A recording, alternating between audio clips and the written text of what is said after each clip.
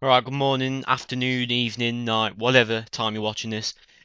Hope you're doing well. Today I'm bringing you a small little tutorial. It's actually a glitch in Warhammer Online.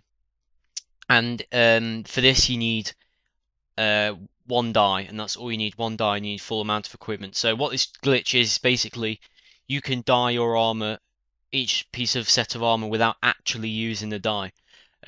However, the glitch does reset once you rezone, so if you zone somewhere else, your armor color will change back to how it is. So how you do this glitch is really simple. Open up your character window, right click on the die, choose the first area you want to dye. So we're going to click on our body plate, and say for example you want that dying as well, and you want something else dying, but you don't want the die to move. What it is, you select the area, then instead of, once you've selected your area, before you click OK, you then select another piece of armor, click the area you want to dye that, then select no on the first piece of armor we went to dye, and it'll stay dyed.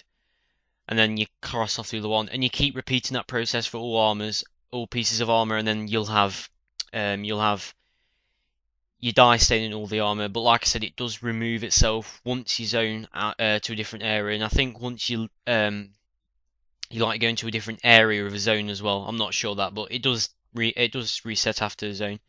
I discovered this glitch quite a while back now. I don't know if anyone else has discovered it yet. Everyone I've told never really heard about it before. But I don't really want to claim first rights on it. So this glitch has been around since game start, and I don't think Mythic really know about it. So I don't think they've got any plans to patching it up anytime soon. So take advantage of it while you can. I think it's a pretty cool glitch.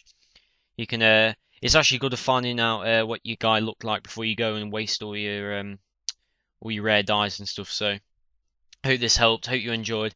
Thanks very much for watching. Don't forget to rate, comment, and subscribe if you haven't already. And I'll see you all later.